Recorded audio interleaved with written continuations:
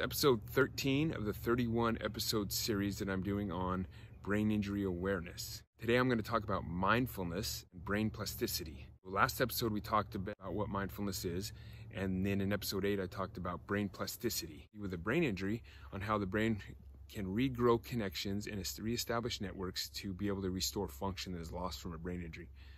Brain plasticity also occurs when we are learning a new task. Brain plasticity and mindfulness, it's going to retrain the brain to be not so overreactive to the variables in life that are causing stress. So remember, mindfulness is when you put your entire mind and focus and energies onto one specific variable. It's being in the moment. And it's not only being in the moment, it's trying to understand and make sense of that you're focusing on. This is where brain plasticity plays a key role in mindfulness, because with mindfulness, we want to develop an overall better well-being in life. We want to be able to live in the moment. We want to be able to reduce the amount of stress in our lives. And what are the things that are causing stress? There's variables all around us that we see that we have a natural emotional reaction to these variables. This reaction is based on our historical interaction with these variables. Let me talk a second about emotional responses. In the middle of the brain, we have the limbic system and the amygdala. It's there to help us respond to a threat. It's to help us keep the body alive and avoid injury. That's where the fight or flight or freeze comes in. If someone's going to attack us, the fight or flight kicks in, the sympathetic nervous system kicks in, and we're ready to prepare for a fight.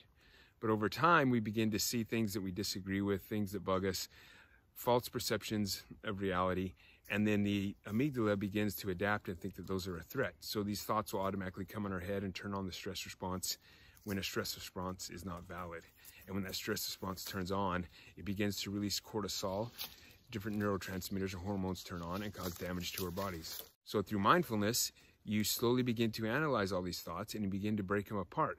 And you begin to change your perception. You begin to realize that these things aren't threats.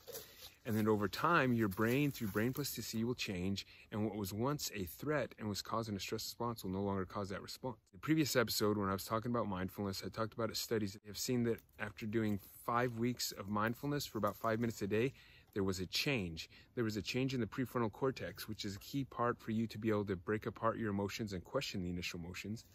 And there was a decrease in volume in the amygdala and the limbic system. Studies have shown with brain plasticity, it takes anywhere for 3 to 5 months for that change to completely occur.